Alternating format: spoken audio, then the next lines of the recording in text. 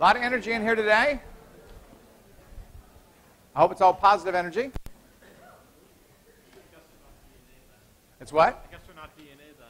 We're not DNA? Not negatively charged. Oh, but it can be negatively charged and still positive energy, though, right? I guess. Yeah. All right, so I'm just going to say a few things about characterizing proteins, and then I'm going to turn to what is year in, year out the most popular lecture I give. And I hope you enjoy it. I enjoy giving it, and you're going to learn a lot more today about hemoglobin than you ever imagined existed. Okay? It's a remarkable protein.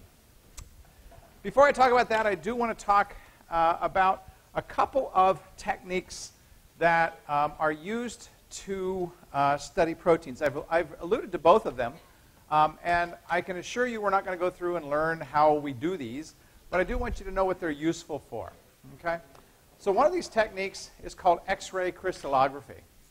And X-ray crystallography is a technique for determining the, I would say, I won't want to say absolute, but it's very close to the absolute structure of a protein. Okay? And by that I mean that with the technique of X-ray crystallography, what one can do is one can, using some very sophisticated computer and mathematical analysis, determine the position in three-dimensional space of atoms in a protein. Okay? That's a really, really cool thing to be able to do. Okay? The idea is that you take a completely pure protein, that's what we've been working on getting with all these things, and put it into a solution and let the solution very, very, very slowly evaporate.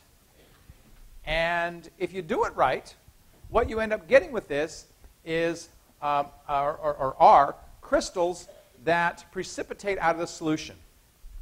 The crystals are, they contain only the protein that you're studying. And this can be done with DNA and RNA as well, I should point out. But it contains only the molecule that you're studying, and it's in a perfect crystalline array, meaning that everything is perfectly spaced, perfectly aligned with each other within that crystal. It's akin to making ice, which also perfectly aligns all of the individual molecules of ice together. Okay? Except we're talking here about a protein, which is a very big thing. All right, if you take that perfectly aligned crystal and you shoot X-rays through it, what you discover is that the X-rays don't just pass right straight through it. In fact, what happens is they get what we call diffracted, meaning they get bent. And the bending happens as a result of the interaction with the X-ray with the electron clouds of the atoms within that crystal. Now, if you think about this, this means that the electron clouds, which surround, of course, the nuclei, if we extrapolate back and figure out where those bendings occurred, how those bendings occurred, and so forth, we can ultimately determine the position of those electron clouds, and that's what we're doing in X-ray crystallography. As I said, ultimately, using information from X-ray crystallography, we get 3D, that is X, Y, and Z coordinates, 3D information for the atoms within that protein. Well, that turns out to be really, really useful. This is the work of biophysics. People say, well, what do biophysicists do? This is one of the things that they do. They determine these molecular structures, and if you think about it now, you've got, let's say, 10,000 atoms in a protein. And you know the X, Y, Z coordinates of all those atoms. You know where the alpha helices are. You know where the beta strands are. You know where the bends are. You know the overall shape of the molecule. You know the molecular dimensions of that protein. You know the place where molecules bind to that protein, and if it's an enzyme, where they get catalyzed. Okay? That's really, really useful information, and it's not just esoteric information, because if you are trying to design a drug to knock out an enzyme, let's say a DNA polymerase of HIV, you know the exact dimensions that your drug needs to have to fit in to plug up those sites. All right? So this kind of information is sought by drug companies. It's one of the reasons biophysicists are very much in demand, because they hold the keys to molecular structure. Okay? Very, very useful, very, very powerful information. It's not a trivial process. And this is one of the reasons people would love to be able to predict structure simply from amino acid sequence. Not quite there yet. Okay? All right. Another related, I shouldn't say related, but another technique involving electromagnetic radiation that allows us to determine molecular structure is probably something you got in organic chemistry lab, and that's nuclear magnetic resonance, or what's known as NMR. Okay? NMR. NMR relates to the spins of nuclei. Nuclei have inherent spins associated with them, and it's more than we're going to go into here, but suffice it to say that we study the absorption of electromagnetic radiation and how they affect spins of those nuclei. And what this information in nuclear magnetic resonance tells us is how nuclei are interacting with each other. Okay? We get something about molecular distance. And though it's a very different kind of an analysis, and in some ways more complex kind of an analysis, nuclear magnetic resonance can also give us 3D information about proteins. You might say, well, why do it if it's more difficult or whatever? All right?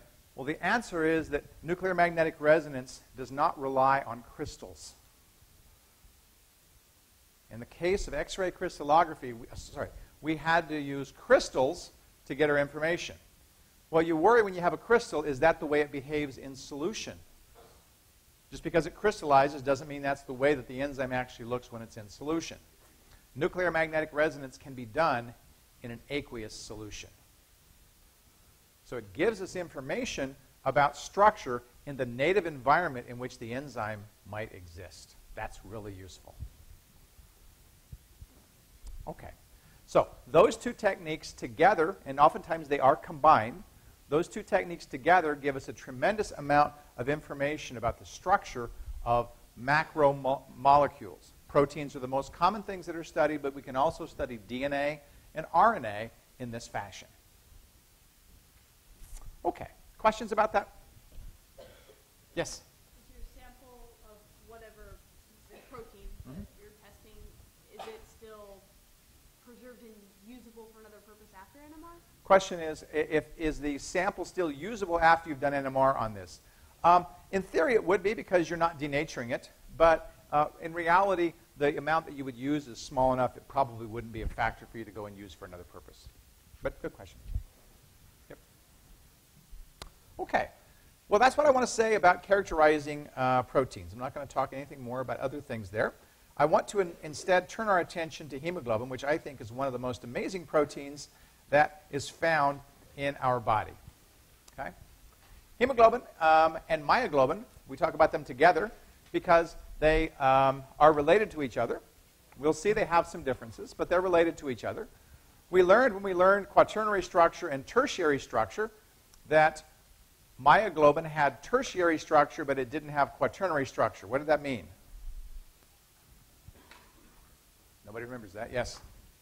The tertiary structure is that it has the overall folded globular unit, but doesn't attach to a bunch of other tertiary structures. Okay. So tertiary structure, things that have tertiary structure but not quaternary structure, will only have one subunit. They won't interact with other subunits. Things that have quaternary structure will have subunits that interact with each other. So myoglobin has tertiary but not quaternary structure because it's only one single subunit. Hemoglobin, on the other hand, has 4 subunits that interact, 2 identical units called alpha, and 2 other identical units called beta. Okay? In both myoglobin and in hemoglobin, they have something we call a functional group. And a functional group is a molecule that's not an amino acid, that helps a protein to do something. A functional group is a molecule that's not an amino acid that helps a protein to do something.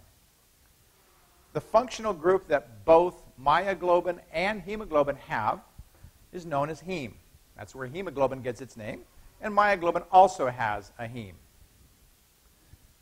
The heme, as we will see, is flat. It's a flat ring, or set of rings, I should say, a flat set of rings, in the middle of which is found an atom of iron.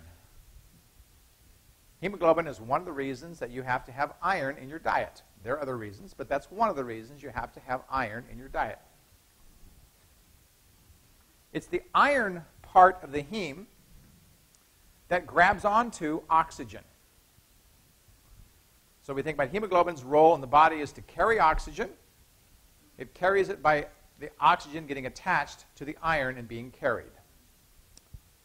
In the myoglobin, the iron also attaches to oxygen, but we'll see that myoglobin's function in the body is a little bit different than hemoglobin's.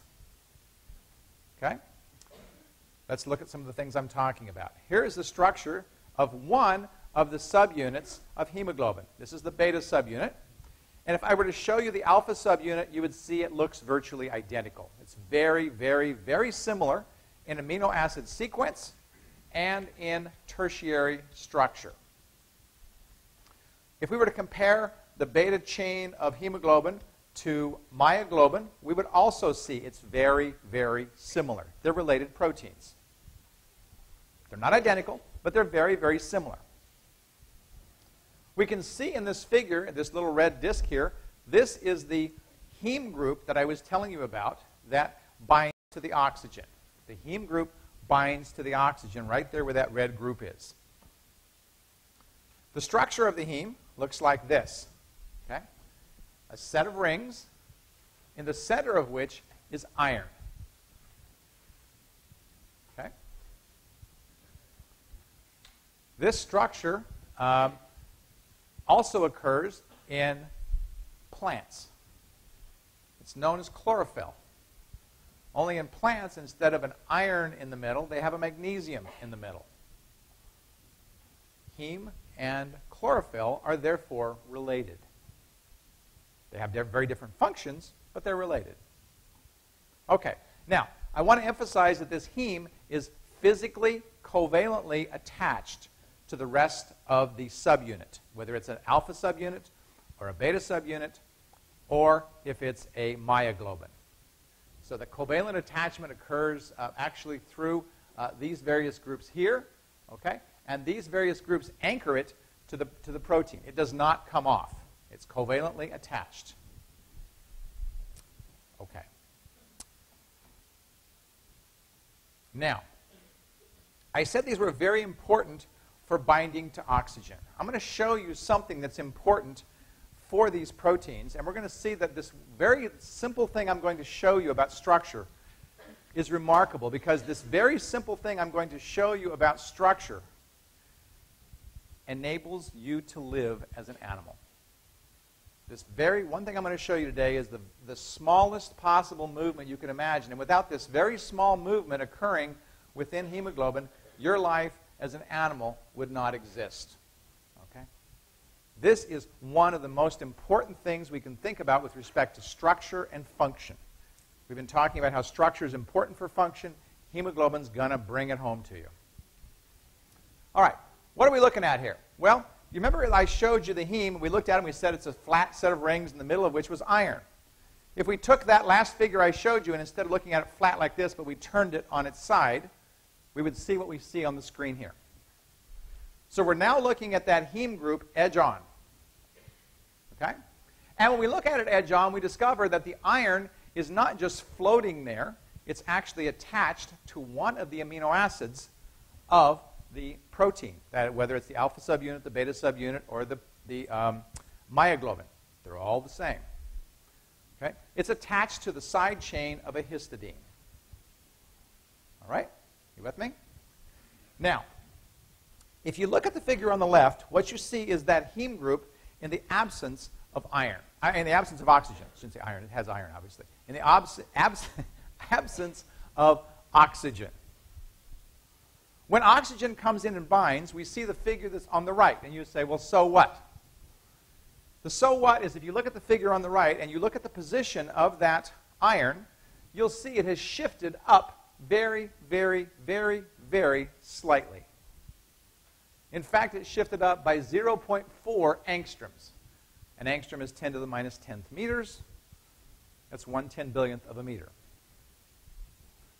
That very tiny movement I'm going to tell you and hopefully convince you that this is why animals can exist. Okay? I hope I've caught your attention with that. We have on the left deoxyhemoglobin, meaning hemoglobin without, this is hemoglobin in this case, without oxygen. In this case, we have oxy when it has the iron. Has the oxygen. I keep saying iron. Okay. I think everybody's allergic to me or to hemoglobin. I don't know. I shouldn't say I hope it's hemoglobin because that'd be a bad thing to be allergic to. All right.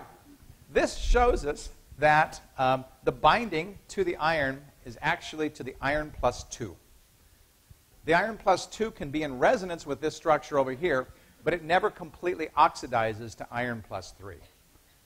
If I ask you on an exam, what does the oxygen bind to, you darn sure better tell me it's iron plus 2, because that's what it binds to, and that's the form in which we find it. If we oxidize it independently, and we have iron plus 3 in the heme, we will discover that no oxygen will bind to it because it can't start forming this resonant structure.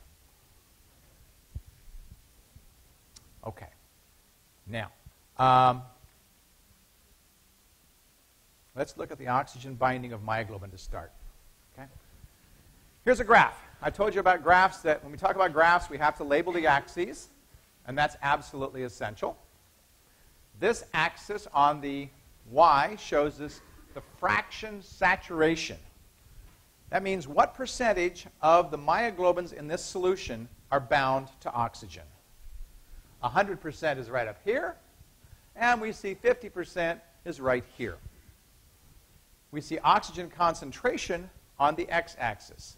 So as the oxygen concentration goes up, what happens to the binding of oxygen by myoglobin? It goes up, and it goes up very, very rapidly.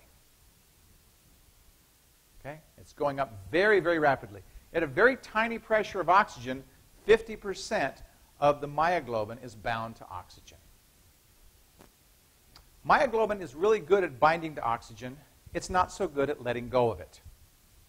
If we wanted to get that oxygen off, we would have to really decrease the oxygen concentration to a very low level before we would get a significant percentage of the oxygen off. Myoglobin is therefore very good at being what I call an oxygen battery. A battery is something we use to keep a computer going. We unplug our laptop from the wall, and it keeps on going because the battery keeps it going. This battery helps keep your muscles going. When your muscles get very, very low in oxygen, myoglobin has been sitting there the whole time hoarding the oxygen. And when the oxygen concentration gets real low, myoglobin goes, okay, have some oxygen. Okay?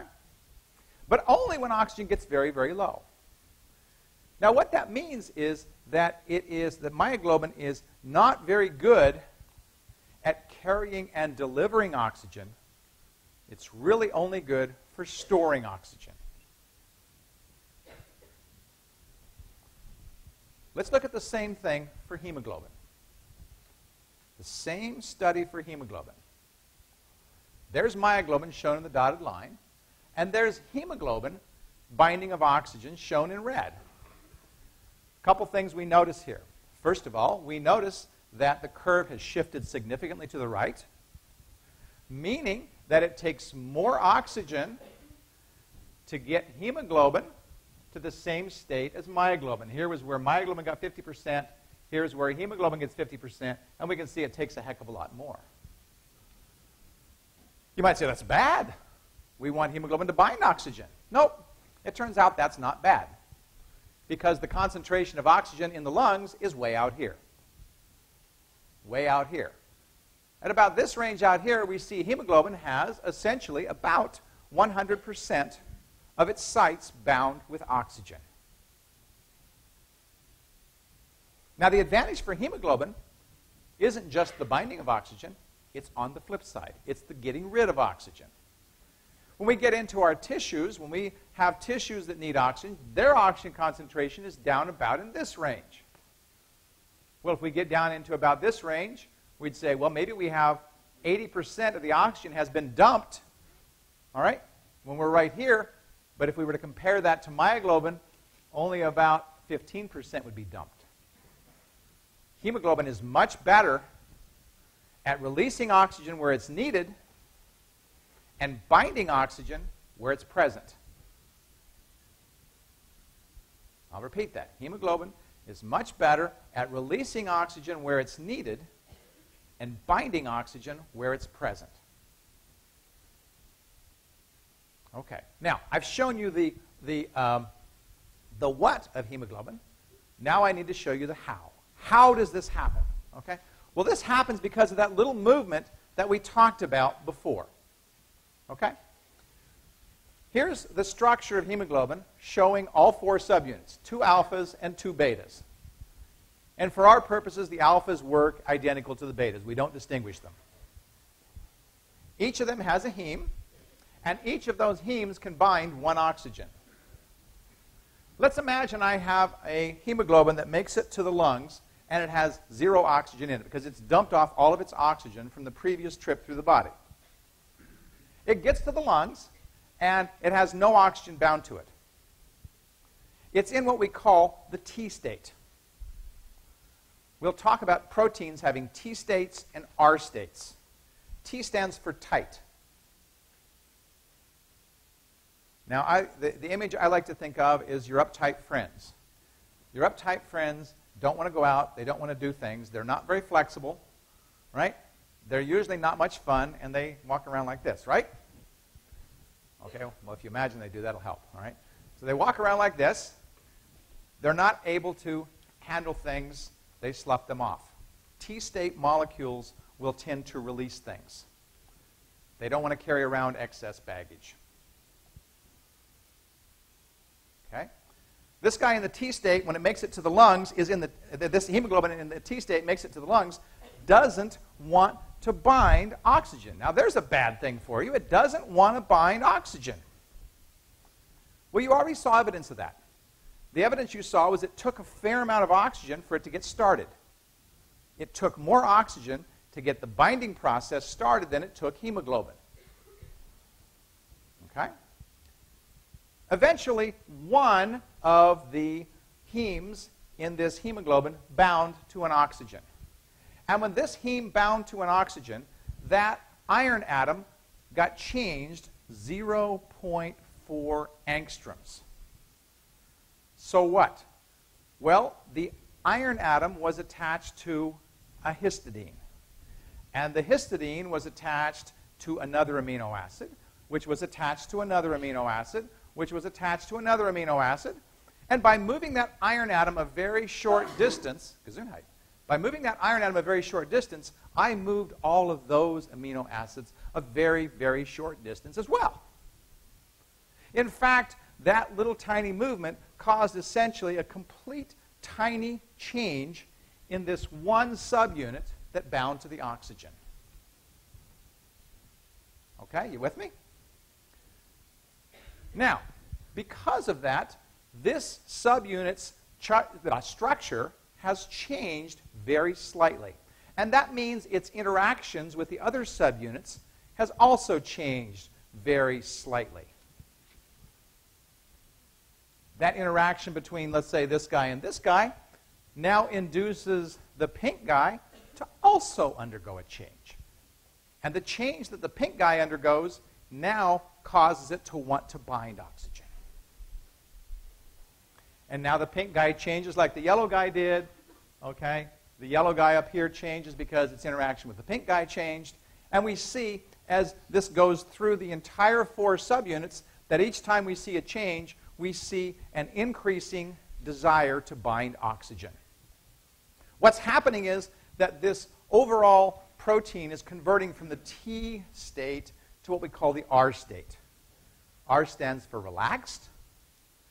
And relaxed states are really good at binding things. Really good at binding things. Changing this one atom allowed this guy to load up with oxygen. Now, animals need to have a lot of oxygen. We have to run, we have to jump, we have to escape from predators. Well, maybe we don't, but somebody has to escape from predators. We evolved under conditions that happened. Plants don't have to do that. Plants are stuck wherever they happen to be planted, right? They don't have immediate needs for energy. They don't have hemoglobin.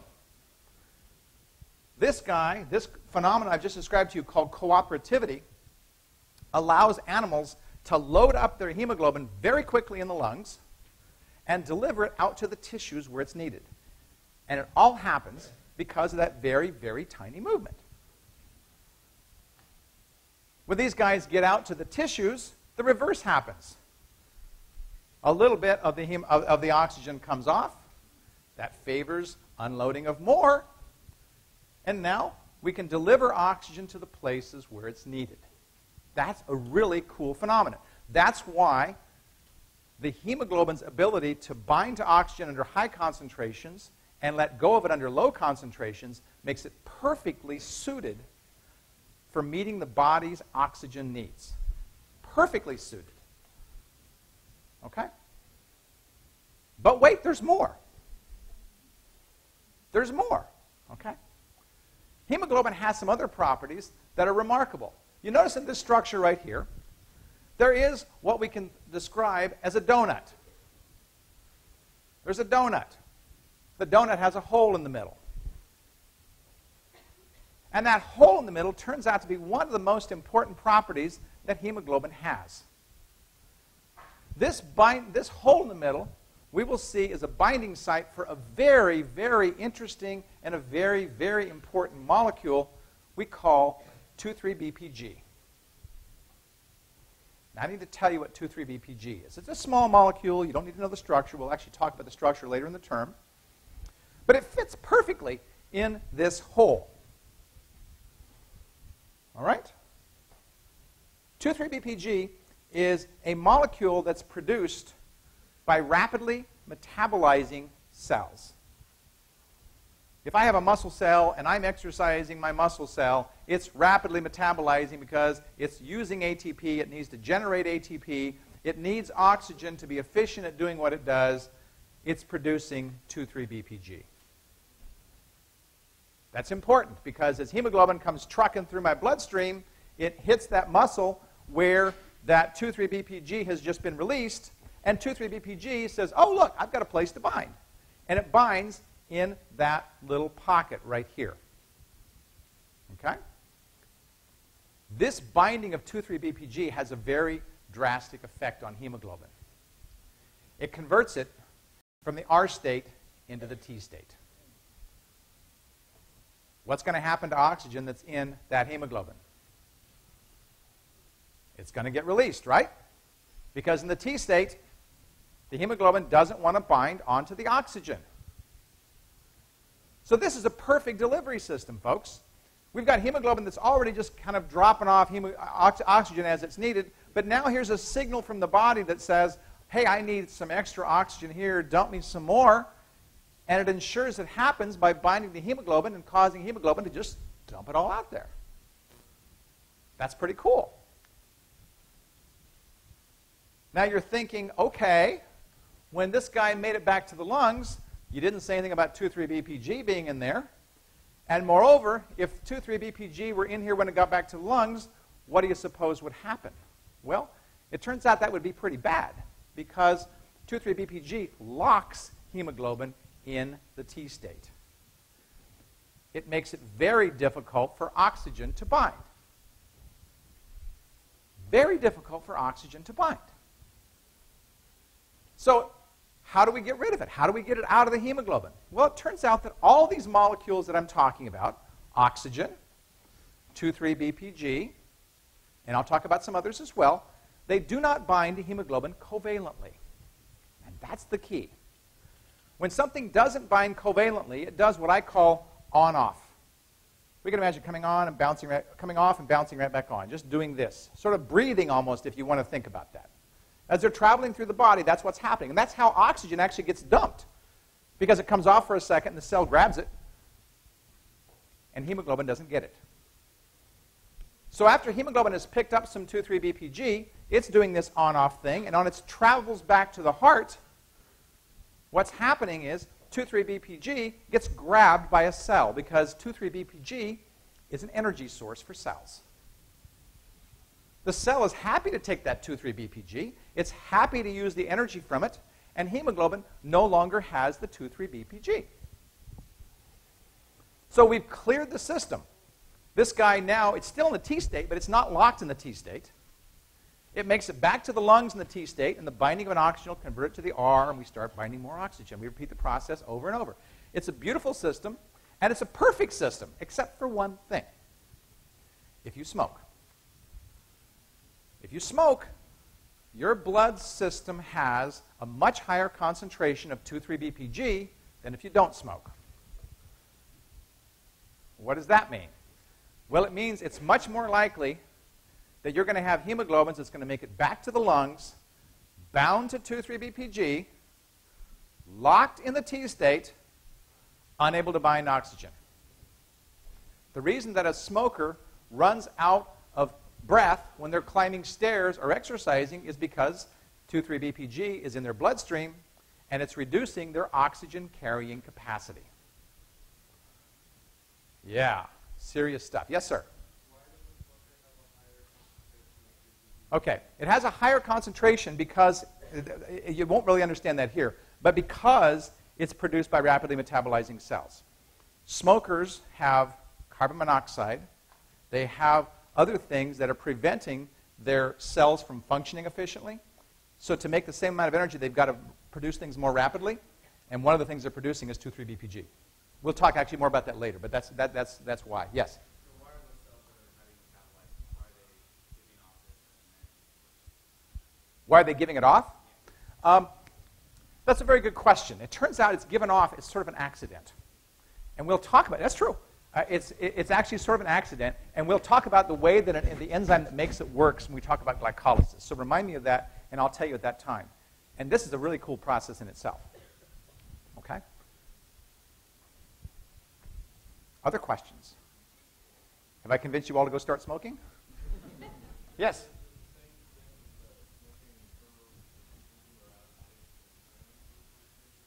Does the same thing happen to people who are out of shape and so forth with that? I would say not in the same way, no. Because with smoking, we have several things going on that's causing this phenomenon to occur. As I said, carbon monoxide is one of those. And we'll see that there's other effects that happen on the hemoglobin as a result of that. Not exercising has its own problems, but it's not related directly to what I'm talking about here. Yes? Can hemoglobin bind to CO2 like it does to O2? As a matter of fact, it can, and it does. And that's part of what's coming up. Okay? Good questions. All right. Well, as I said, but wait, there's more. There's a lot more. We've only scratched the surface of hemoglobin. We've only scratched the surface. This graphically shows what I was telling you earlier about myoglobin versus hemoglobin. Forget this blue. The blue is just confusing. Okay? Myoglobin versus hemoglobin. And you can see that in the physiological conditions of the tissues, hemoglobin's dropping about, 65, 70% of its oxygen, whereas myoglobin is only dropping about 7%. Hemoglobin's really good at delivering oxygen and letting go of it when it's needed. The good thing is, in the concentration of the lungs, the oxygen concentration is high enough to basically load up hemoglobin. It's essentially 100%, just like myoglobin is up here, in the concentrations in the lungs. Very, very cool. Okay. And that's sort of reiterating the same thing here. Okay? This right here is showing you, and it's a little hard to see, I'll be honest with you, but it's showing you that there is a difference in the structure of hemoglobin bound to oxygen versus unbound to oxygen. All right? And as I told you, that's a very subtle difference, and this figure enforces or reinforces the fact this is a very subtle difference. There's very slight change in going from here, over here, to over here. Very, very slight change that's happening. Okay. All right. Let's leave that alone. Okay. Yes, question?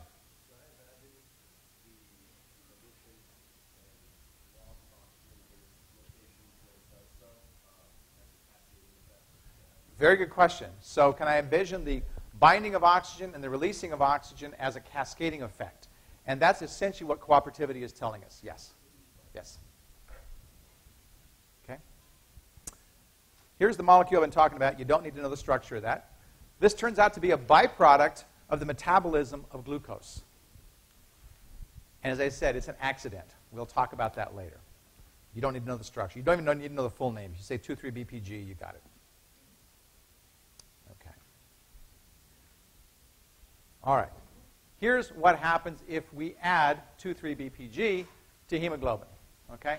Now, this is exaggerated a little bit. It's making it look like this is more like myoglobin, but in fact, it's not. The addition of 2,3-BPG causes hemoglobin's curve to shift to the right. As it shifts to the right, it means that it is going to bind to oxygen in a different way. Okay? It's going to bind oxygen in a different way, and moving to the right means it's going to be more likely to let go of oxygen than when there's no 2,3-BPG there. Okay? So 2,3-BPG favors the release of oxygen. Okay? Here, just one second, this shows the structure of that donut, and now you can see 2,3-BPG superimposed in the middle of it, exactly holding the thing together. Question? Everything's happening with the iron within. Yep. And then this is binding to the artery? Yeah, good question. Everything is happening with the iron and the heme, but this isn't even binding to the iron and the heme. Yeah. This tells us, remember I told you earlier that proteins are flexible. And the flexibility of the protein is what's driving this. If we change one part of a protein, because it's flexible, we probably are going to affect other parts of the protein as well. And so that's what's happening right here in these subunits.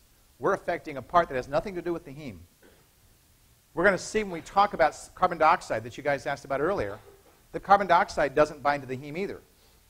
But it favors the release of oxygen. Is there a question? I saw a hand. Okay. Okay. So let's get to that nitty-gritty I was telling you about here. All right? Actually, let me think about it. Yeah, okay, let's do that here. All right. So, as I said, wait, there's more. Hemoglobin is a remarkable molecule. Hemoglobin is what we need for oxygen, and when we think about, but wait a minute, there's a fetus. Fetuses need oxygen, and the only way the fetus gets oxygen is from mom. And if the fetus has the same hemoglobin as mom, the fetus is going to be in a constant battle with mom to see who gets the oxygen. And that's not a battle you want to have the fetus have. Right? Well, it turns out the fetus has an advantage. The fetus makes a slightly different form of hemoglobin called fetal hemoglobin. It's called fetal hemoglobin. Okay? Okay? Fetal hemoglobin, okay, has a greater affinity for oxygen than mom's hemoglobin. Well, what's the difference between fetal and mom's hemoglobin? Adult hemoglobin is, as I said, alpha 2, beta 2. That's the 4 subunits that we find in there. In the fetus, the beta subunits are replaced by similar subunits called gamma subunits. Called gamma subunits. All right? Now, those gamma subunits cause the overall shape of hemoglobin to change very, very, very slightly. What does that mean? Well, one thing it means is that the donut hole no longer binds to 2,3-BPG.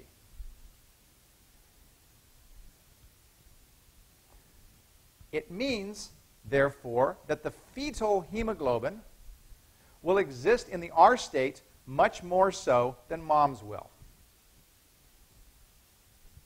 The R state, you remember, was the state that it was binding the oxygen in the lungs. And so as a consequence, the fetal hemoglobin has a greater affinity for oxygen than mom's hemoglobin does. Guess who wins? The fetus wins. Okay?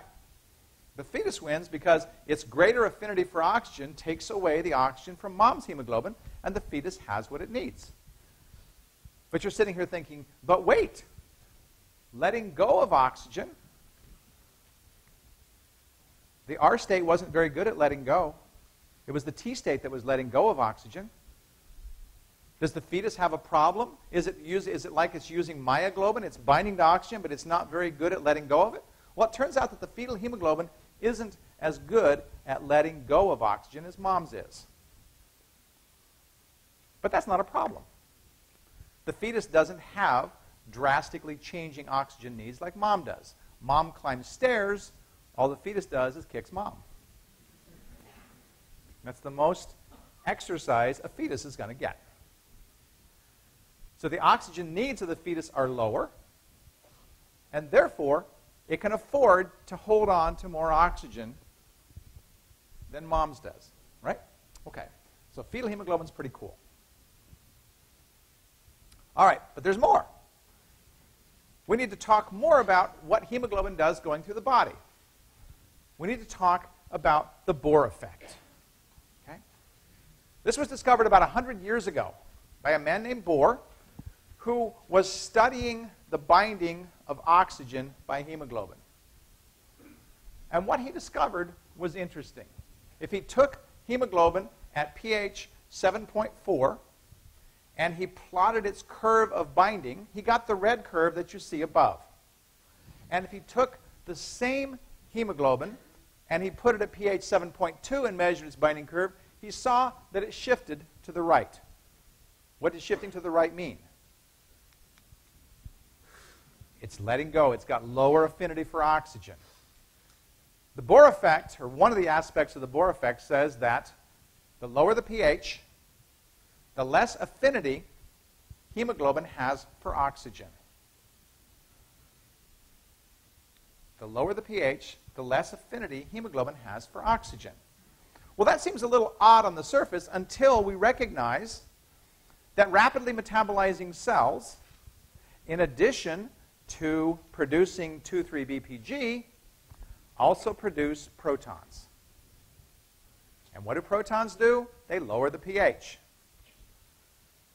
So not only is 2,3-BPG there telling hemoglobin, let go of your oxygen, the protons are doing the same thing. This is reinforcing, again, hey, buddy, you better give us some oxygen here or we're going to be in trouble. We need some oxygen. Okay.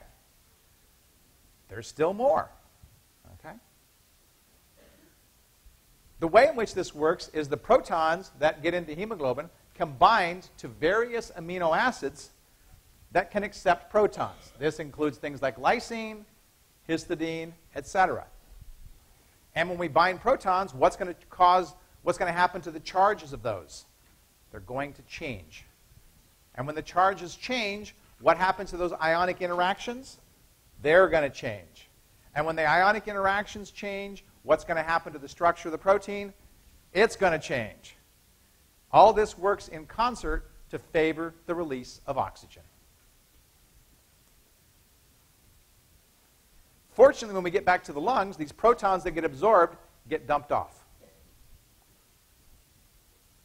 They get dumped off. So hemoglobin can go back to a state where it has a higher affinity for oxygen. There's still more. Okay?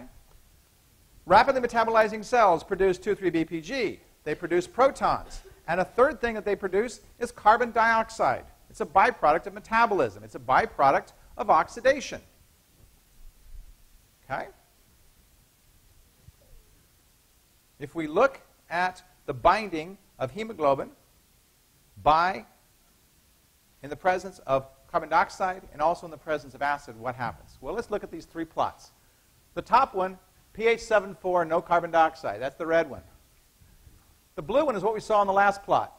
That is, if we change only the pH but not any carbon dioxide. The third one is, what if we add carbon dioxide? Well, look what carbon dioxide does, guys. It favors the release of even more oxygen. We've got three things in rapidly metabolizing cells that are favoring the release of oxygen. 2,3-BPG, protons, and carbon dioxide. They all work in concert to get oxygen to the place where it's needed. Pretty cool stuff. Okay. Carbon dioxide does not, not bind to the heme group. It binds to side chains of amines, like you see here, to form what's called a carbamate. Look what the carbamate is releasing, guys. Protons. Is that reinforcing, again, the release of more oxygen? You got it. This guy makes it back to the lungs, and then the reverse process happens in the lungs. Now, I kind of glom over the process that happens in the lungs, but suffice it to say that in the lungs we have a very different kind of circumstance than we have in the tissues. We have extraordinarily high concentrations of oxygen. And those extraordinarily high concentrations of oxygen in the lungs literally forces its way onto hemoglobin and helps favor the reversal of all the things that I've been talking about here. That's only made possible because we have a high oxygen concentration in the lungs. One more piece of information. There is something else that binds to the heme group that we don't want to bind to the heme group, but it does very, very readily. It looks just like oxygen, and it's known as carbon monoxide.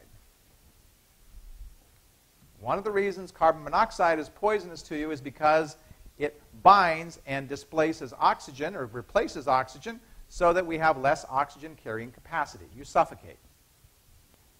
Carbon monoxide, as we'll see next term, has other effects in the body, but this is one of them. Okay, that's a lot of stuff. Carbon monoxide binds to the iron in the heme group in the same place that oxygen would bind. So what it's doing is basically taking up a space that oxygen would go, and so as a consequence, you suffocate because you don't have any oxygen. Yes? Also a reversible bind and stick in it. Good question. Is that a reversible binding or is it bind and stick? It is a reversible binding, but it takes a while to get it off. Yes? Is carbon monoxide more favorable for the acid group? Is it more favorable? As far as I know, it's not more favorable, no. But it will take the place of oxygen there. Okay, I've got a song that brings it all together. I'd like to sing it, and then we'll call it a day. How about that? To the tune of Santa Claus is Coming to Town. Let's go with it. Oh, isn't it great what proteins can do, especially ones that bind to O2. Hemoglobin's moving around. Inside of the lungs, it picks up the bait and changes itself from T to R state. Hemoglobin's moving around. The protoporphyrin system, its iron makes such a scene, arising when an O2 binds, pulling up on histidine. The binding occurs cooperatively thanks to changes quaternary. Hemoglobin's moving around. It exits the lungs, engorged with O2, in search of a working body tissue. Hemoglobin's moving around. The proton concentration is high and has a role.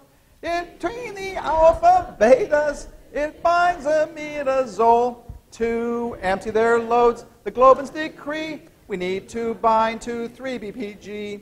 Hemoglobin's moving around. The stage is thus set for grabbing a few cellular dumps of CO2. Hemoglobin's moving around.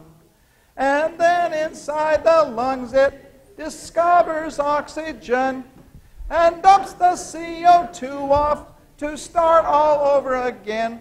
So see how this works? You better expect to have to describe the Bohr effect. Hemoglobin's moving around.